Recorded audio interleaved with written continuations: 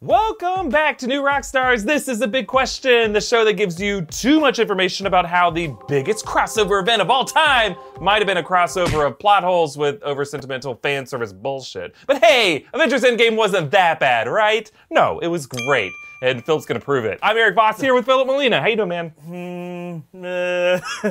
Things aren't great right now, Yeah. but so maybe this actually is the right place for me to come at this question with, where it's like, why you gotta hate? Why you gotta hate the few things that we like, the few things that we should be able to agree on? Yes. No. I'm not allowing it. No. All right, not allowing it. Well, I will be the judge this week, Mr. Molina, because my question for you is, did Avengers Endgame actually suck? As much as I want to flippantly just say, no, let's move on, I do think it's important that you guys know that we get accused all the time of being the fan service channel, the channel that is a simp to the Mickey, a pair of nerds that are, you know, milking the teat of the Feige beast and loving it. Just like Luke Skywalker slurping up that Feige milk, wiping her mouth, enjoying every gulp.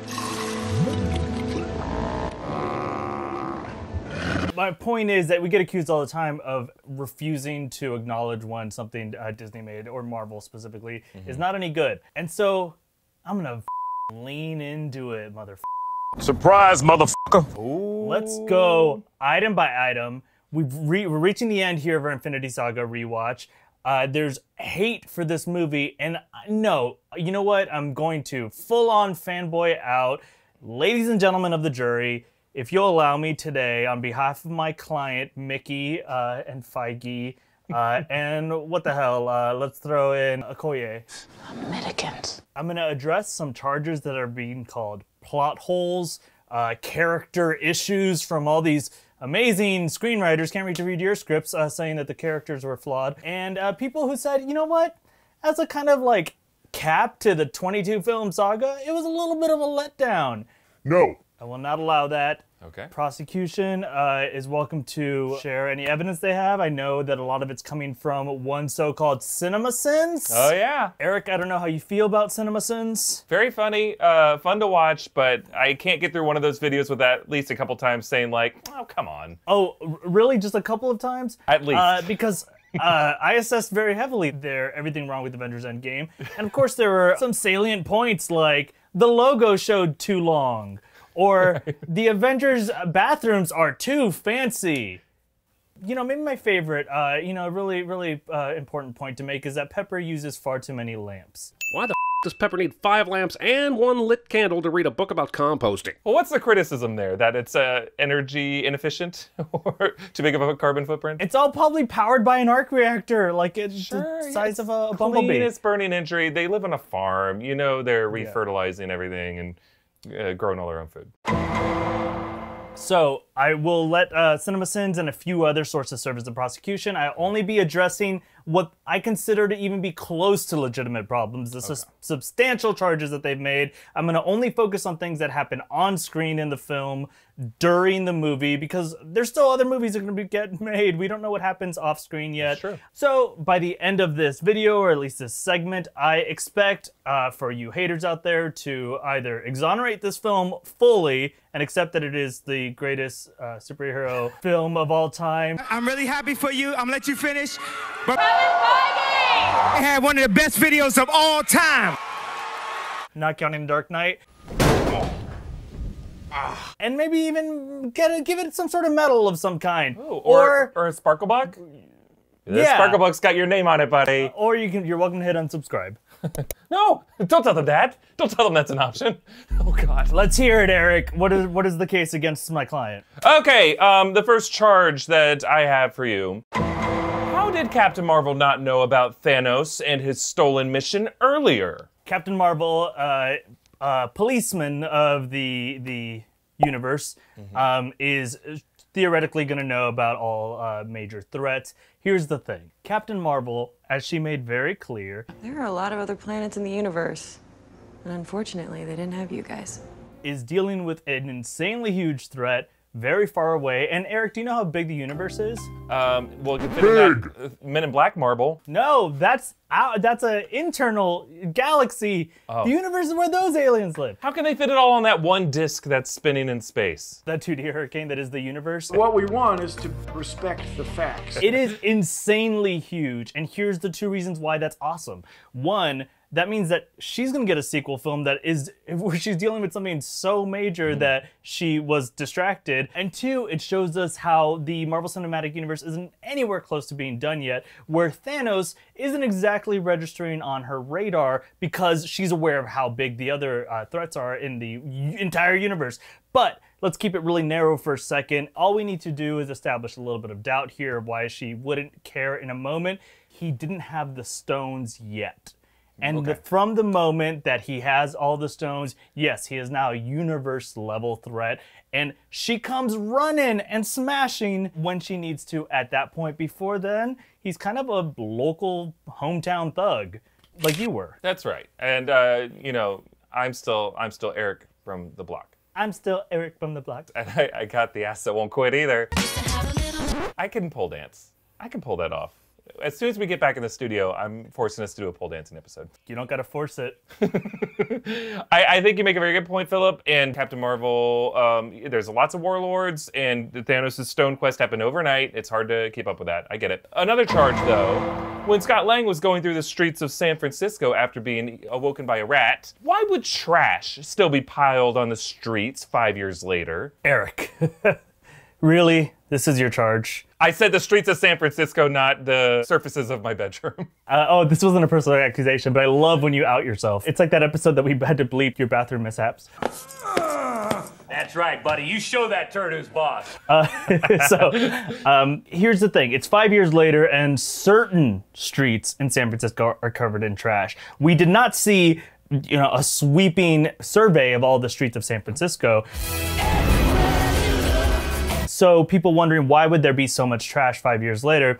You got to remember that we're kind of like what we're dealing with now. People pay different attentions, honestly, to the neighborhoods that yell the loudest. This is serious for a second here, but there's a reason why protests tend to be focused in the neighborhoods where the decision makers live, right. Or where the news cameras want to show up, because that's where you get the attention, but that's also the first place to institute new changes. So if something like the snap happened, there are going to be all kinds of issues with foreclosures, unclear ownership of certain homes, and a decimated, well, not decimated, half-amated workforce of sanitation workers. So all of those things combine so that absolutely there is going to be a trash issue citywide, countrywide, worldwide, but they're probably getting there, and it's much better in certain places, but with that reduced workforce and then a bad census of who even lives on which streets are nearly empty now, which streets are maybe dangerous now to enter in, there probably is a much reduced schedule of picking up that trash,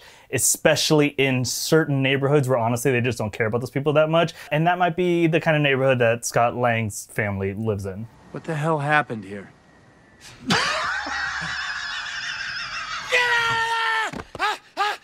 Very good point. Anyone who lives in New York City, at least, knows that it doesn't take that long for the trash to build up, even when society is supposed to be functioning correctly. And let's talk about Pym Particles. So if you were watching last week's episode, you know the quantum realm has some splaining to do. First of all, why did the Avengers make their first trip just going to Hank Pym's 1970s lab and steal plenty of Pym particles to give them lots of room for error, and then they wouldn't have such a limited supply? Why didn't they do that, Filup? Why didn't they do it? Well, one, screenwriting-wise, we want a limited resource to be part of this whole thing, right? How many bullets you got left? It's like, how many Pym particles you got left? All right. And then, you know, if it was like, oh, good thing I own an ammo store, it's not as tense a film if they just have endless Pym particles.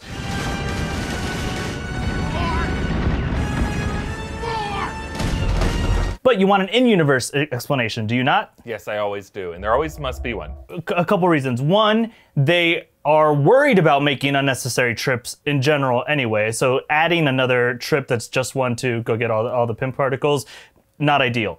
But more important, let's say they go back to Pym's lab early on in his research and wipe out his storage of Pym Particles. Or maybe even they just take half of what he's got of Pym Particles, but he's barely got a stable enough situation to maintain the ones he does have. What's gonna be a bigger issue to the eventual ramifications of their adjustments to the timeline? Them taking just enough, just as many as they need to accomplish their task, or let's take this thing that we're relying on to save the whole world and anything that Ant-Man in the future has done, anything that the previous Ant-Man had done in the past, let's wipe that out nearly. Let's make it much more likely that he's gonna have issues with the fact that his first major batch of Pym Particles is mostly gone. It is gonna be too destructive to the past. That's like going back and taking the kite out of Einstein's hand when he invents gravity. That is not correct. You know, like it's too big a deal. I can see that point. I think the writers and the directors of the movie aren't really clear on whether or not time travel works. Like, they say it's not Back to the Future. If you make a change in the past, it doesn't like have a ripple effect to the present. It creates a new timeline. But the writers seem to like double back on that and all their interpretations since then. Yeah, so there has been a lot of debate about where they settled on how time travel affects things. I will say that I'm gonna address this exact issue in a future part of this case, so stay tuned, but let's just say that it is very important that they don't ruin younger Hank Pym, Michael Douglas, pre-cunnilingus cancer. Not everyone knows that reference as quickly as we do. You confused so many people just on this moment. We made it in a previous episode, a big question. Michael Douglas cunnilingus cancer. It's his nickname. It's on the back of his jersey. Folks, Philip and I have a bit of a shorthand that you'll pick up on, and you'll just get up to speed. Just stay with us. Sticking with Pym Particles here, to me this is the biggest plot hole in the movie, just my personal gripe. How did Thanos get more Pym Particles to, like, we know he had one, but he brought up his whole fleet to the present. How did that happen? This is your biggest plot hole? This is your biggest issue? It's like the most annoyingly unexplained one. There's other bigger consequences ones. This is just one where it's like, you didn't even bother to come up with an explanation for this? There is an explanation, Erik. All right, okay, all right. Yes, Nebula was able to bring her sweet, sweet purple daddy a lil Pym particle. Right. But remember that with Thanos is Ebony Maw, who is a genius level scientist. This guy, with Thanos, these people have been traveling through space for who knows how long, for longer than anyone really, to compare our stupid little Michael Douglas pre-cunnilingus cancer ability of science to what they can do, especially once they have an item to reverse engineer. They were able to very quickly take this kind of impressive little particle and be like, oh yeah, I think I know how that works, and just make as many as they need. They're just way more advanced technologically than we are. Okay, I mean, I get it, reverse engineer. It's just too easy of an answer for something that happened off screen. But you know what? We didn't think about it in the moment. I'll say that when I watched the movie, I didn't really think about it. I'll say there was a TV show once that I really liked that I forget what it's called right now. But it like got canceled really quick. He like kind of he explores two timelines at the same time, and one time he accidentally leaves his iPhone back in the 60s, and when he comes back to present day, everything's different. It's like 100 years in the future now, because like just these one little glimpses at things to reverse engineer, they can inspire a whole world of eternal Steve Jobs equivalents. Ebony Maw. Let's move on. At the moment of the snap, how was it daylight in Wakanda and New York with Maria Hill and Nick Fury, but also in San Francisco and the Hawkeye farm in Iowa all at the same time? How is it all daylight? I bet you think you're so clever pointing this out, right? Oh, it's daylight in different places around the world. How is that possible at the exact same time? Unless the Earth is flat, is that what you're getting at? That's it. The sun was just shining on all of it. God aimed it, just in the right spot. Erik, it's easy. It's called 5 p.m. in East Africa. At 5 p.m. in East Africa, where Wakanda is, it would be light out, correct? Sure, all right. Just say yes. What? It's 5 p.m. Just say yes. Just say yes. I'm going with you on this. Okay, yes. In San Francisco, so all the way across the United States, it is 7 a.m. at that time. Light is out. And then in New York City, it would be 10 a.m. So all of the United States and a significant amount of Africa perfectly within daylight hours. Now, the only thing I will say is that you might think, hey, that means that Hawkeye and his family are having a hot dog brunch at 9 a.m. in Iowa. Yeah. Who eats hot dogs with no mustard that early in the day? Oh boy, 3 a.m. That's the issue. That early. Well, you know what? You know what? You. No, you know what farmers do? Farmers wake up at 5 a.m. to go yell at a horse. So 4 hours later, that is lunchtime for them. They're just getting started. They're gonna get ready for bed soon. 2 p.m. I don't know, Philip. I think 7 a.m. in San Francisco would not be that bright out. They have this big fog layer called Carl. It dampens the light, so it's pretty dark that early in the day. It looked like more of an 11 a.m. shoot time than a 7 a.m. shoot time. Just saying. All right, I want to move on to some issues that we may call subjective, issues that deal with characters and plot, but are worth discussing. So They are disgusting, you're correct. Those penguins are disgusting. Okay, let's discuss the combination Bruce Banner and Hulk. It left us with a character who is neither Bruce nor the Hulk, but it was kind of a fusion of the two.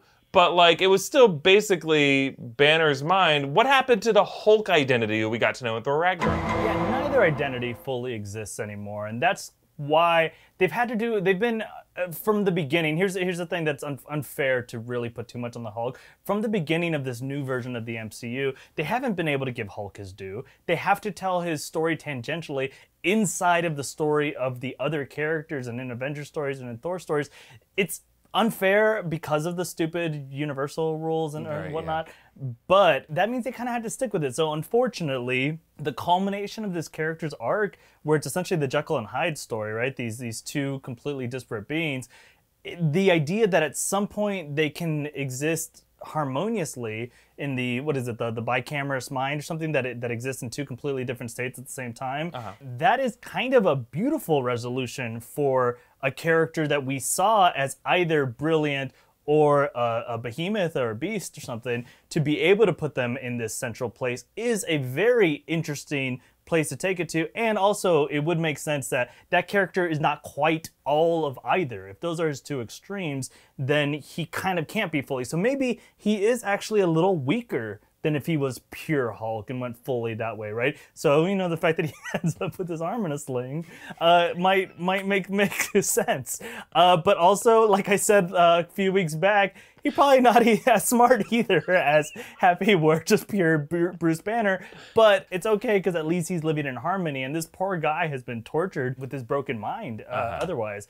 So it's a nice evolution of the character and a nice completion of the first part, at least, of the Hulk arc. Hopefully, fingers crossed, we actually get to explore that character in a real way with maybe his own films or something moving forward. But it's the best they could do. Also, they had to cut a story for time. Yeah, for sure. Yep. Fair enough, fair enough. And you know what? Like all the things we're talking about, if it doesn't bother you while you're watching the movie, I don't know if it really counts as a plot hole. And I would agree with you on this, that seeing Hulk in this new form is far more satisfying than like the complications that may arise later on when you're thinking about it. But let's talk about another example of this. And I don't necessarily agree with this argument, but I am bringing it up because other people have brought it to our attention. Every other argument, though.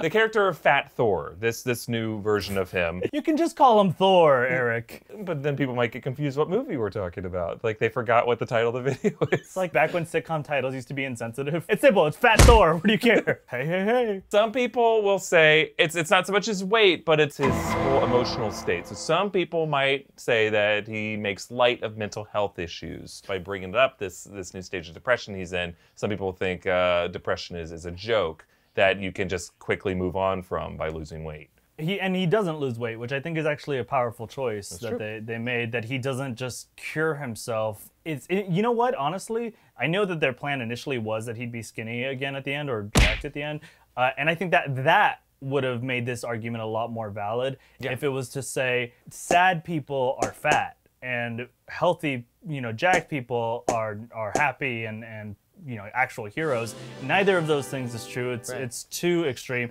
This is actually a much more authentic depiction of what it's like to go through depression. First of all, kudos to them for putting the mental health of one of the most powerful beings in the universe in a fragile state to show like, yeah, even this freaking guy goes through it. So it's okay that we go through it, especially during these times of epic level of disorder and change, and feeling like, you know, you aren't worthy is something that they always put in the comics as kind of a thing that a king wonders about. But honestly, day to day, the average person, they kind of wonder sometimes like, man, I don't feel worthy of my own life. And what does that version of depression look like? It does look a lot more like what we see there, where you don't really want to go outside. You just want to hang out with a couple of friends that you're comfortable with. You kind of become more of an introvert. What does tend to happen when you stay inside and you're not active and you don't really honestly care about your appearance, your hair grows out, gain weight, maybe all you do is play video games or something.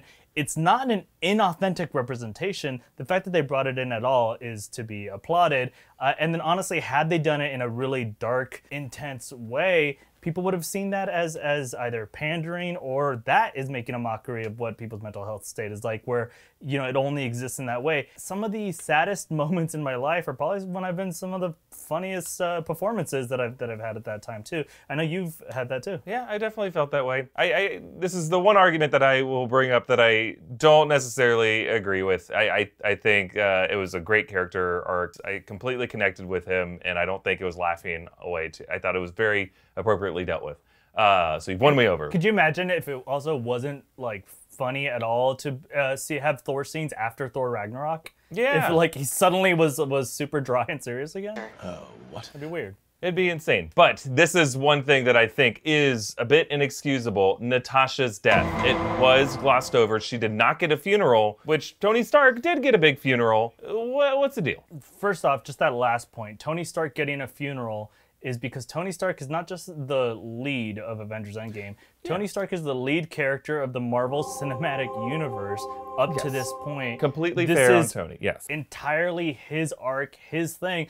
I mean, the fact that they flew in that kid, Harley or whatever, just because like he was, the fact that they kept that child actor alive just to play this role, you know, like that's how much they wanted to show that it was a big deal, that this is Tony's end. But also keep in mind, they know that they've got a Black Widow movie on the slate. We have no idea what's going to happen in that. Hopefully they release it at some point soon. But not only is she going to have more story to be told, but it might not even be the end of her story yet. I think it's important this is one where it's like, you know what? They know that this character is worth more. That's why they're giving her a whole film. We got to hold off on, you know, if that's the only film she ever gets and it has an unsatisfying ending there, and she just died, sadly, in Endgame, yeah, maybe it becomes a legitimate complaint. But right now, it's too early to tell. Good point. We'll suspend our judgment until Black Widow comes out in 2024. Thank you. Strike that one from the charges, then, please. Stricken. Now, this is a point that could mean a lot of different things, but some people have argued that the movie has too much mixing of tones. They weren't really clear how to emotionally react to any given moment, if it was meant to be too dramatic in some moment, too comedic. There's just too much emotion, I guess. Is that what we're complaining about? My emotions! My emotions! All right, yes. Well, that's a complaint, and you have to address it.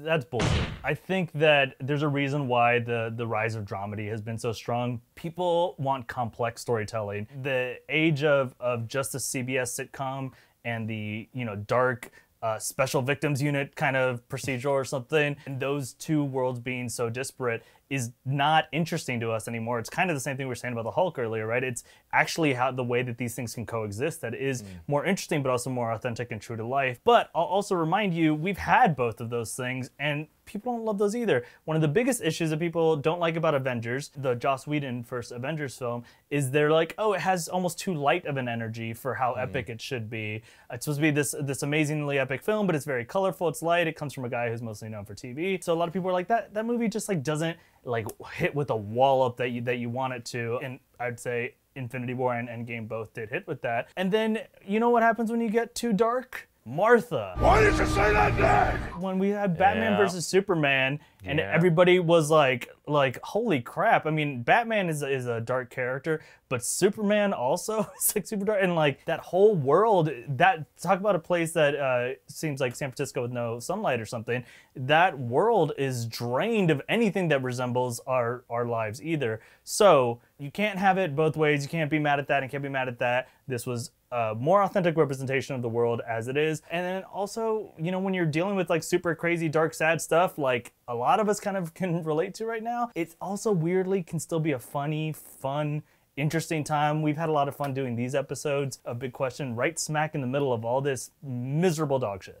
That's right. Okay, I want to move on to some of the issues with Endgame as a culmination to the whole Infinity Saga series, okay? The big one being the introduction of time travel. A lot of people will argue it removes the stakes for all future MCU movies because anytime something goes wrong, they now have a way they can just fix it with time travel. So this is what I was alluding to earlier, that you could think that maybe the Avengers could have solved things differently with time travel before. So I would say that part of the blame here comes with the fact that the Russo brothers and also the writers and also Feige, they've all depicted time travel a little bit differently whenever they make statements about it. But where it seems like we might be landing right now at the most recent statements I've read is actually a lot more in line with what Reed Richards defines time travel to be like in Marvel Comics. And that's the concept that when you go back in time and you do anything at all, even really the act of going back in time, there's not a closed loop, right? You can't affect that time that you just came from, but you are actually visiting another dimension where these different events happen.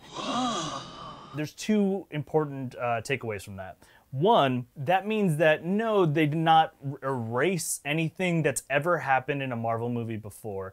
It is not different. That all really did happen, and it all is canon still. So even all the way through Loki's death, right? Loki did die. That is canon. That character has had his neck snapped. The fact that we're seeing new adventures now is more akin to something like the Ultimate storyline branching off from the main Marvel comics, where now we see characters we've seen before. They even live some stories that maybe we've seen before, but it is not replacing what came before. So you can't say it removes the stakes of things that came before, when technically the fact that we've previously had other Spider-Man movies. Go, Web, go! Hey, wait, you can recast him as Tom Holland? Well, now I'm not worried about Tobey Maguire. Technically, they're starting a whole new thing by doing time travel at all. Yeah, you can't judge an earlier movie based off of things that happen later in a series. But even then, the way that they're designing it is that they're saying we cannot change the things that have already happened in this series. We can only make new things. So all your old stuff is still precious and perfect. Second thing that I disagree with about this idea that time travel removes stakes is that they are playing this idea of trope deconstruction that we've talked about before, where Lord and Miller are really good at this, where they take ideas that we've seen before and they really get into them of what the ramifications are. So something like the Blip and Mr. Harrington's wife pretending to have disappeared, that's the kind of ingenuity that they're applying to these storylines of things we've maybe seen, this idea of people going missing. We've seen a couple shows like that, but people pretending to have done it. Now apply those brains towards something like time travel. This is my hypothesis, but I 100% think this is going to happen. We're going to see ramifications of time travel that are much bigger than we've ever seen in anything else. We're going to see new dramas, new stakes that are because of messing with time. We've talked about the Time Variance Authority potentially getting involved here. If you know Marvel Comics, you know that time travel is not something that is dealt with lightly. So actually, they might have just made things a lot worse for themselves. So it's actually very exciting to see not only how they're going to reinvent time travel style stories, but also how they're going to take existing time travel related stories that really mess things up and bring them into the movies. Fair enough, fair enough. And another criticism some people feel about it, that it didn't correctly end the character arc of Black Widow, Tony Stark, and Steve Rogers. Having to end the character arc of 3 different characters in one 2.5-hour movie, already very difficult to do, especially for characters that we care a lot about. But we can acknowledge what is important for these arcs and ask, did Endgame do that? So Iron Man's kind of the obvious one, right? Tony was very selfish. That's how we met him. He grew as a person. He found eventually that, you know, it's not just about him, and he found a family in the Avengers, but also a literal family with Pepper and his daughter. And he was at a point where he wanted that more than he wanted to be Iron Man, more than he wanted to be a hero. So he had all that growth that we realize in Endgame, and then is finally tested in the most difficult way of finally becoming the man that is not wanting to be alone and wanting to be a unit here with the family, and then identifying the last strip of selfishness of him wanting to have that for himself is technically still him being selfish, and so he pulls that away and lets himself die in order to save everyone else. That character definitely completes his arc and then some. Then moving on, I'll say Captain America is probably the next obvious one, since we really saw that he becomes an old man at the end, so it really feels like they've ended it. But Steve almost started as the opposite of Tony, and he's all about service and self-sacrifice, and he hates the fact that Tony is the other way. And the fact that we end him in a moment where he doesn't want to talk about the life he's lived with Peggy in that moment where he asks some details about it, and that he decides, you know what, it's more important for me to allow myself happiness than to go back and continue whatever other Captain America movies I have to make. Instead, Chris Evans is like, I just want to get with her. Yeah. The actor said that. But that's a personal choice, and so realizing that his own life is valid and worthy to just be happy in too is a nice completion of that character. And then finally, Black Widow, I mean, it's again, I think there's a Black Widow movie coming. We might see a lot more meat put on that story's bones, but I think in just capping off with her sacrificial act, it does address the one thing that we knew was the gaping hole in Black Widow's life, and that's the fact that she's done so much bad. She has a lot of red on her ledger. Is there any way to make up for that? And it is to give her life, to bring back as much life as she can. Of course, she can't undo the past, but it's the only way to add kind of black to her ledger and try to balance her books. It seems decent, at least, Okay, and one final criticism. Some people feel the movie was too fan servicey. Doesn't that mean, like, you get somebody off? What kind of fan doesn't want to be serviced? I rest my case. All right, no more needs to be said. Wow, Filup, you want to wrap this up in a closing statement? Oh, shit. Sure. Yeah, I'll say that I love how many people were listening to this whole thing to this point, and they're like, I kind of hated Endgame, but now. Why were you subscribed for so long? Reasons for doing something like that would be, could be many. I'll say, I think I've addressed a lot of alleged problems with the movie, but I want to also remind you the scrutiny that this movie is even trying to live up to. Citizen Kane, considered the best film of all time, was not dealing with even a couple decades worth of film to come before it. This movie has 80 years of movies before it and comics that have explored every way that something can be done, and yet we can all even agree that there's things that are just done for the first time at this level on this movie that it should not have even been breaking new ground. But it is the most ambitious, engaging team battle we've ever seen in a movie. Of course, are there more tense team battles that have existed? Sure, but the scale and epicness of this, that you also witness that scale and care so much about the number of characters. It's kind of like the opening scene to Saving Private Ryan is epic in level and length, and I would say they're comparable. Now imagine if 20 or 30 of the characters that are out there storming the beaches of Normandy, you're like, no, don't get hurt. I'm worried about each and every one of you, and I know your name, and I know your backstory, and I care about each of you, and I hope your arcs are being paid off. So even with half of the key characters snapped away, the ones that are there, we still care that much about, and they still have these satisfying emotional arcs and their motivations. The fact that this movie is even coherent and understandable for everything it needed to have in it, that's remarkable, much less the fact that it's good enough that people cheer out loud at moments and are crying at the end credits. In 2.5 hours, they wrapped up, 22, 23 movies, culminating in the most impressive, ambitious, and lucrative movie in the history of film. Basically, they stuck the landing. So is it perfect?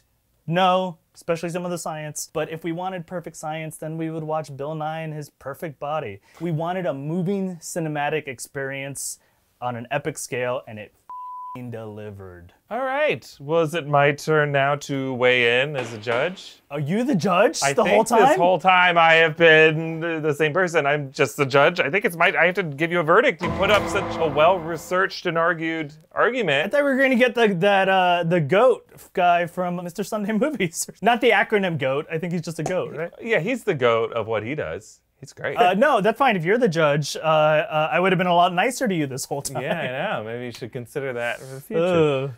This will work. Hear ye. Judges don't do that. What am I doing? This is stupid. Why the heck? No, you commit to your bit. You went and got a suit jacket from the Big and Tall store for this bit during quarantine. Common law traditions are stupid. We stopped wearing powdered wigs in America. We should stop putting them in these fancy bathrobes too. I like how many people in the viewing audience, well, the listeners have no idea what just happened. Even the viewers are like, I think Erik tried to make two puppets be a two-headed judge. It was a robe. All right, Filup, I was going to weigh a different direction, but now, no, I think if the question on the table is, did Endgame suck? Of course not. Of course you made a very good argument for why this movie deserves to be considered cinema and deserves to rank among some of the best film experiences of all time, and definitely deserves to be the most profitable film of all time. It definitely earned all of that. I do think it is a very good movie and an experience I'll never forget. I do think the fact that it has made so much money allows it a bit more of a target on its back for people to criticize, in the same way that people criticize Avatar. It's already made all of its money. It's already paid for so many grandkids' colleges at this point. So do we need to say it's also artistically perfect? No, it's not. And I do think there are more questions than answers when it comes to not just the science, but just the movie's own internal logic. It's not things that we could just forgive to the screenwriters for saying like, whoa, you did everything else right. It robbed the movie of some very interesting payoff with Steve Rogers' return journey. There's some really interesting storytelling that they just sidestepped because they just wanted this sight reveal of old Steve Rogers, which I agree, when I watched it, I thought was very moving, but I will say that refrigerator logic kicked in about halfway to the walk to the refrigerator of like, what the hell did we just see? Like, why is he old now? Like, it confused me too quick after the awe moment. Had they just ended with like him being back in the 40s Dance with Peggy Carter, would have been perfect. They didn't need to have old man Steve. They could have just showed him in the past, and you wouldn't have all these haters, I think. You would have fewer haters. But at the end of the day, Filup, I think your argument is valid. Is that what you want? Valid? The case was a murder trial. Oh!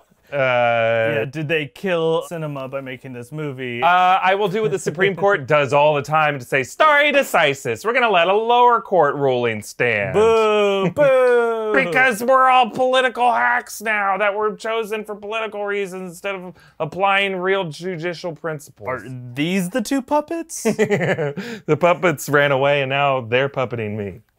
The puppets was our political system the entire time. Isn't that the bit? The entire time? The entire time? The entire time? Entire time. Does everybody know what time it is?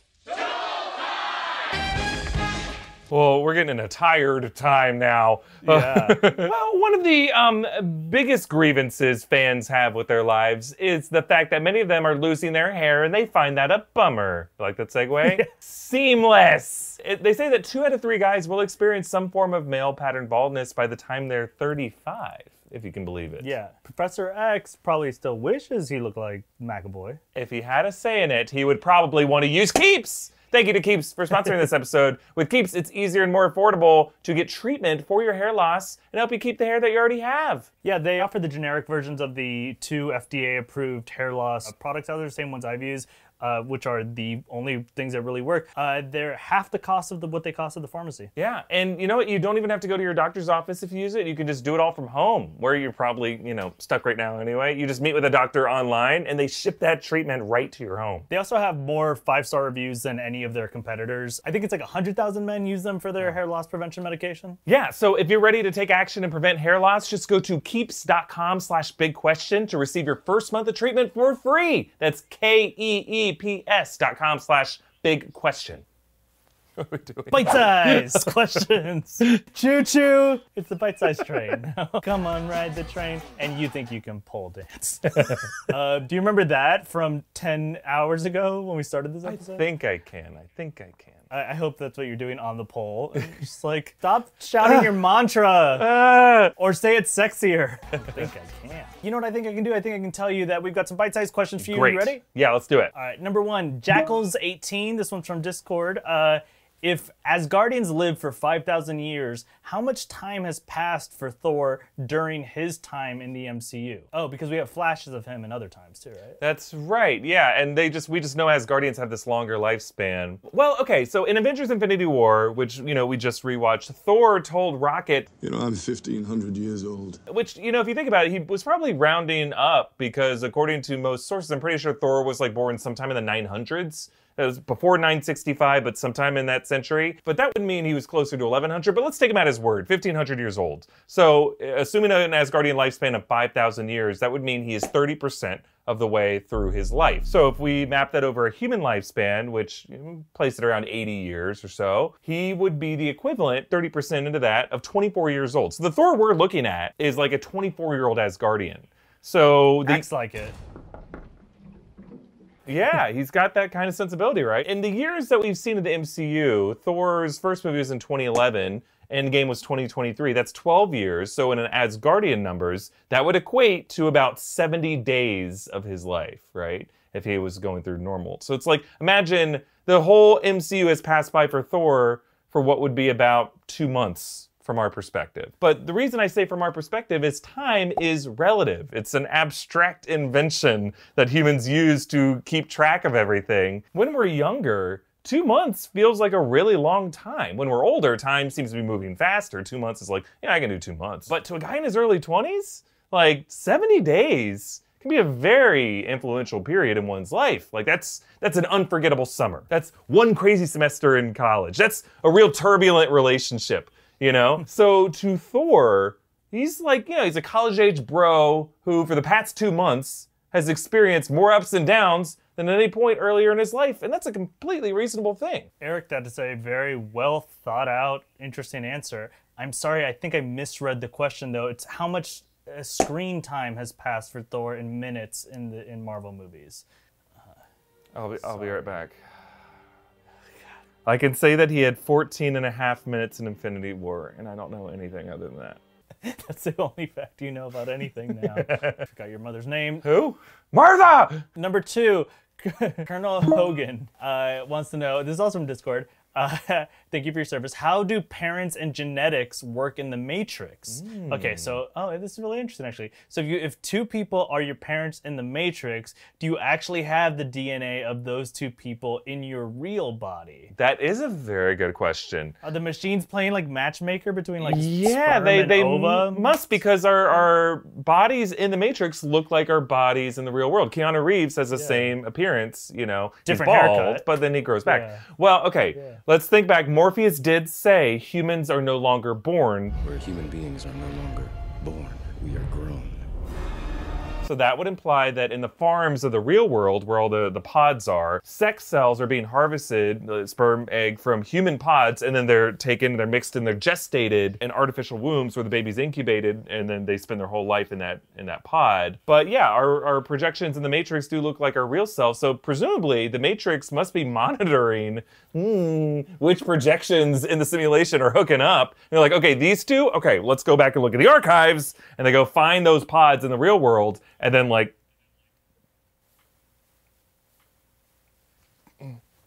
right, and then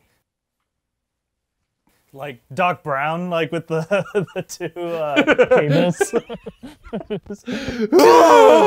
Yeah, and it takes them so that it all corresponds, real world versus Matrix, and then when the 2 computerized simulation, or not simulations, but just they have sex, they'll make it happen in the real world as well, so that their offspring will inherit their traits, and then they create a version of that for their Matrix. But I think something that we have to acknowledge is that originally the Wachowskis did intend on another element to their world building, that there would be identity switching with some people between the simulation and the real world, at least in the original concept. So the character Switch, that character was named Switch because originally they were going to be trans. There was going to be one gender in the real world, another gender in the Matrix. And that would suggest that our projections in the Matrix don't have to match our real appearances, and that the machines Like, if you were to think about it, the machines, what would be most efficient for them is to just, like, randomize who would mate with whom and just try to biologically make the most efficient battery. They wouldn't try to play matchmaker, you know? Like, they would just be like, this with this. Right. Maybe they do that and then they rewrite the story. And that's like why it's like, I'm suddenly drawn to you, Erik. Right. But that would just imply that, like, we have less free will in the Matrix, which I know we don't have really any free will, but, like, it seems like there are life decisions we can make that have consequences within our algorithm. So it just depends on where on the spectrum of free will you think things are falling. There is some free will in the Matrix, but I think what we'll see, Matrix 4 is coming out. My prediction for that movie is I think they're going to give us some clearer answers on how reproduction works, just because that question of identity is so crucial to the Wachowskis' story, right? Like, and I think they're gonna want to be able to tell that because they were forced to remove that backstory from Switch in the original Matrix, and I would not be surprised if that is addressed in the new Matrix movie, considering, like, how big that story is now in our society, in our culture. So I think that will be part of it, and I think we're gonna learn that some people, the reason why they look like their parents in and out of the Matrix is because they're just made this old-fashioned way of the Matrix playing matchmaker. Turkey basters. Yeah, there will be some that are the result of anomalies of just these randomized mixings that have different appearances in both their gender identity, maybe even their race, in and out of the Matrix, which will be a very interesting topic to address. Erik, we gotta move on because you are getting me hot. Oh, I do declare. When you talk about fertilization strategies, so yeah. It's your kids, Marty! We gotta make them! Right, Scott! This just became Rick and Morty. Yeah. All right. Number 3. This is from 2 people on the Discord. Aw, speaking of love match, Reven and Every Rose want to know, in Infinity War, how did they both ask these questions like alternate They both words? asked it. They both asked it. In Infinity War, how did Heimdall know exactly where on Earth to send Hulk, exactly where Doctor Strange was, basically? Like through the window. Yeah, how do you have the coordinates, right? Well, there was that scene in Thor Ragnarok that established that Thor and Heimdall can, like, weirdly link telepathically. Like, there's a moment where Thor was on Sakaar, Heimdall was holding things down on Asgard, and through, like, his orange eyes, because he can peer into the soul of everyone, the eyes glowed, Thor's eyes glowed the same color, and they were just, like, linked. Like, Thor's consciousness teleported over to Asgard, and they can just, like, live in a FaceTime chat. Like, that's just a rule of the world that was introduced in that movie. Force time. Yes. So there was that moment in Infinity War, Thanos defeats Hulk, and there's a brief look between Thor and Heimdall where they make eye contact, and the light really reflects off of Idris Elba's eyes to make them look super orange. And I think that was the moment where Thor telepathically gave Heimdall direction, saying, look, it's too late for me, but let's send Banner to Earth, to the Sanctum Sanctorum, which I just met this guy, Dr. Stephen Strange. He can teleport people around places instantly, so we can link. It's probably the safest place to send him right now to send this message of warning. I think it happened in that moment telepathically off screen. So, like, show me the place in your mind where you want him to go. Yes. Very cool. Erik, there's time for one quick mailbox question. Is it a box? Is it a bag? No one knows, you old hag. It's a box. Don't call me a hag. Ooh, it's on a little strip this time. Speaking of a little strip, Erik's pole dance episode coming soon. I can't take this off. It's just like a chest dicky. Erik, have you ever bullied anyone intentionally or by accident? Oh, I've done both. Raise your hand if you feel like you've been victimized by Erik Voss. Yeah.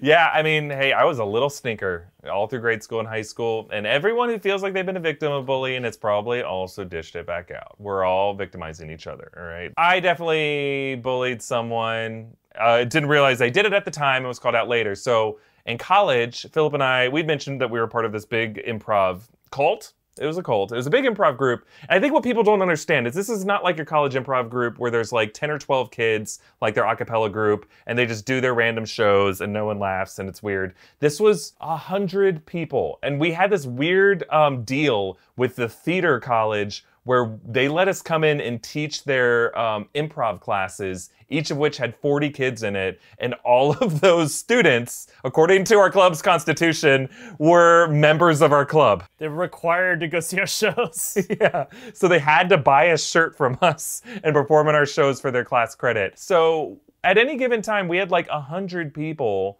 who were part of this club, but it was such a weird group of people. It was wonderful in that like we would just have these events, like we would get booked to do a show and then we'd all meet in the student union and just kind of take over a corner of it. And you'd see like 20 or 30 of us all just show up and just like do bits. It was so goofy. You would go into a classroom somewhere and you just find people just doing a bit and like, is a show going on? We don't really know because everyone's constantly on trying to make each other laugh.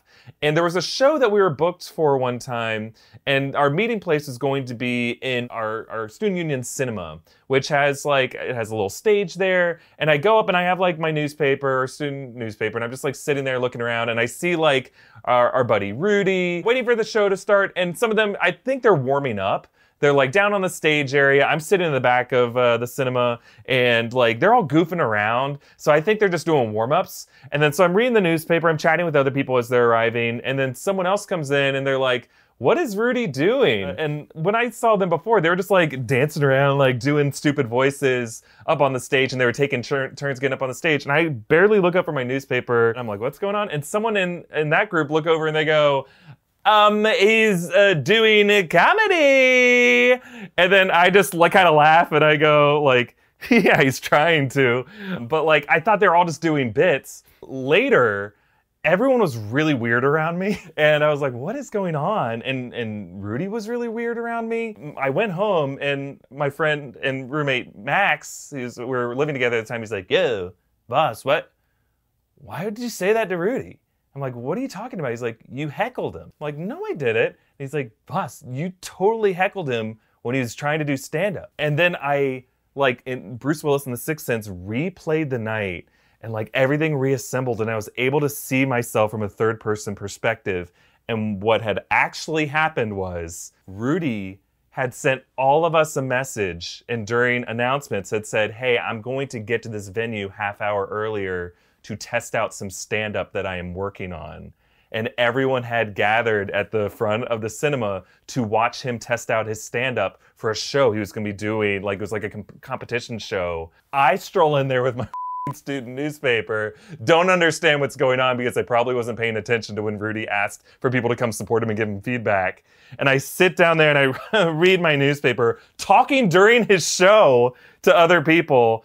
And then when someone asks, what's Rudy doing? They turn around and we're probably like, he's trying to do comedy or like he's doing a show right now. And I go, ha, he's trying. And then I realized that I had heckled him and I looked like a huge fucking asshole. And then I messaged him later. I'm like, you're not gonna believe me. It wasn't what it seems. I didn't realize what you were doing. But in order to explain to him that I wasn't heckling him, I had to reveal that I just completely ignored earlier when he was talking to the whole group. So either way, I was just a huge douchebag. And this wasn't isolated. There were other times where I like accidentally said things to Rudy that I did not mean. And so in his head, he's like, this guy just has it out for me. I don't know why this guy's being such a douchebag. But I was an asshole and I bullied him. Erik, here's the saddest part about it. The fact that you were in charge of the team that he was on, because I remember that you were the director of his team. That's right, I was his coach. Oh. Yeah, means he thought you were there specifically to support him. He thought it was the moment where his teacher came to the back of the room, didn't want to make a scene, and just wanted to watch his student be, you know, all that he believes he can be. And instead, that's the person that turned on him. Yeah, and you know what? Him. Not only that, I replayed the night and I remembered briefly as my eyes moved back to the newspaper, seeing him on the stage and just this still frame of him frozen, his like whole demeanor just sunken. Like imagine if you were doing a show for your friends and you invited one of your friends and he heckled you with the meanest way. You're a director, somebody you respect. The equivalent of imagining your dad finally came to your baseball game, called you a loser. And your dad's the coach of the team. Take him out of the game. It sucks. Robbie, you're my son now. You're getting ice cream. How about you? Bullying. I was trying to, what's funny is that I mean, I got like mildly bullied at times, and then I think I got snarky back, so then I ended up bullying my bullies that way. Mm-hmm. But I never felt like I was really a bully. I've always been like too into having friends as much as I could. But then I as you were talking and I zoned out, I remember, no I'm kidding, but I did remember from the same group of cult brides, There was a person there that is the only person that is ever on my enemy list. I know you keep a very long enemy list. I'm trying to work my way down out of it if I can. But a lot of people do. Kind of normal, honestly. You hold a grudge, that's your right to do. I try to never have that, except one page full of just one person's name. I know who this is. You, of course you do. And the only reason I can't even say his name is because I believe this person has committed crimes against humanity. Like, seriously. Yes. You know what? Yes. Right. For sure. Currently, yeah. Okay, so this person was so awful to me and to Erik at times, but way worse to me in college. Awful to a girl that I dated that Erik later dated for a reason he will never tell me. Well, there's a reason why we can't reveal her here, too. Yeah, but either way, he was very terrible to her in you know, things that are honestly like very, very serious and bad. And so I hated him then. He then used his power, because at a certain point he had an amount of power, in ways that might be illegal against me personally, against this girl, against people we knew. And so I just, like, this was the one person I was like, I'm going to have a grudge against this person. And then we move out to LA, and lo and behold, so does that person. And they try to succeed in the same comedy theater that we do. And I never encounter him during this time, but he is absolutely there at the same time. But he is so hateable that he gets himself banned within his first like 6 months of he was an intern there, and they completely banned him. Just, I think, crimes against humanity again. And then, you know, I was like, good, because I didn't want to run into this guy. I don't want to ever have to act on the fact that I have somebody on my enemy list. And then years pass, and I get into YouTube work. I start working in YouTube, and I start working for a YouTuber who's a comedy YouTuber specifically. He knew me from doing comedy back in Florida. And, you know, somebody else who did comedy back in Florida hits him up and is like, hey, I would love to work for you. And weirdly, because this guy is oblivious, mentions, I know Filup works for you. I'm sure that, you know, he'd love to work with me too. Which, like, oh man, could not be more wrong. So the guy calls me, and this is the one time in my life he was like, I just need, you know, he listed you as a reference. Why would he do that? Why would he think? He must be so delusional if he thinks that you would be a good reference for him. So what do you think? Should we hire him? I said, yeah, you can totally hire him, and I will quit the moment you do. And so he did not hire him. And then I started working doing New Rockstars, and there was a time when New Rockstars looked like it was all going to fall apart. This is at that time when the whole company was going under, and it wasn't even really New Rockstars yet. So I was worried I was going to lose my job. So I picked up another job running a YouTube channel for a much bigger company. And I was the creative director, which like it was a very high level position at this large company. But the only reason I'm calling out that it was high level is that there were a lot of people below me. There's a reason this company failed. They blew way too much money. Every video that I made had a budget of $20,000, which is stupid. Yeah, so it was real stupid. And they put me in charge, so you know that goes to show. But that meant that one day I'm sitting at my desk, and I kind of just like look out the doorway, and I see the guy just walking right by, and then he does the backwards walk, and he leans in and he's like, hey, you work here. And then he kind of like sees my sign on the door and stuff, and he's like, oh, you're in charge of this whole thing. And I was like, yeah. And like all I said, he's like, would be great to catch up or something. I was like, huh. It's like, I just got hired on PA on, I think, one of your shoots. And I was like, really? Interesting. He's like, all right, well, I'll see you on set. And he walked away, and I just watched him walk away. I get up, and I go to the producer, who is, I'm like the guy who works for me. I'm like, that guy right there, you hired him as a PA? And he's like, oh, I think the coordinator or somebody, I don't hire the PAs. And I was like, he's gone. He's not on the shoot. And he was like, all right, I'll make it happen. The one time in my life I've ever pulled a move like that. You get one of those. I was like, yeah, exactly. And I felt like, it's weirdly, I'm so not that type that I still feel guilty even telling the story, but you are one of the few people who knows how terrible this person was. Oh God, you were even diplomatic. You should have like put him on blast. This guy's I despicable. didn't even say why. I was just like, I don't feel comfortable working with that guy. Yeah. So I don't want him on set. And so they went and like his name was taken off the call sheet. I think they gave him a fake address to show up to in the middle of the ocean. I never talked to him again. But then, I mean, maybe we're asking for this or whatever. The guy was so obsessed with trying to work in YouTube, he made his own channel, and I don't want to even send anyone to it. I don't want to talk about it too much because it is one of the channels that is responsible for putting out conspiracy theories on the internet about people being secret pedophiles or trying to get people to not just feel rage at political figures and whatnot, but also like try to like tear their lives apart, and just the disgusting lies, all the worst stuff that ever happens near any election season. This is one of the sources, is this guy's channel. So that's what we're saying, where it's like recent crimes against humanity. So this is the one person on my entire list that I ever, and at some point I'll probably end up forgiving him or something. Don't you ever. It's the one person that I've ever felt like I've specifically actively bullied, and I did it as an adult. Yeah, this sounds less like bullying and more like righteous justice and balance and scale tipping. Like, cause this, man, I wish we could go into the details, but we don't want to identify this person. We don't want to give them any oxygen. We'd open ourselves up also to like legal issues because it's that level of stuff. So if you give us names as of this person, we're not going to acknowledge it, and just because we don't want him to get any more views as a result of us. Yeah, this guy's is a real life bad guy. Yeah. You know what he is? He is like Gary in Pokemon, or Blue, right? So like anytime you think you have moved on in your life, this motherfucker shows back up and you gotta battle him and you gotta take him down. It's like, yes, I'm done with the Elite Four. Wait, Gary's back? How does this guy keep coming back? And it just gets worse and worse, and he's gone on his own weird evolved career track that just seems like the bizarro opposite of what you think the right thing is. But it's just like, it's like God put him on this earth to be your bizarro, and he's your bizarro. Yeah, fine. He's my bizarro, and we're anti each other forever. If you really want to know who it is, the clue I'll give you is C. Riggs.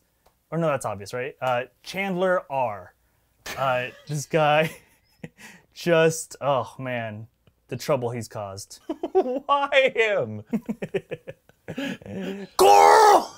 I'm kidding. I like Chandler Riggs. Whoa. Hold on a second. Kelly, is that an earthquake? Are you feeling that? Yeah. That's an earthquake.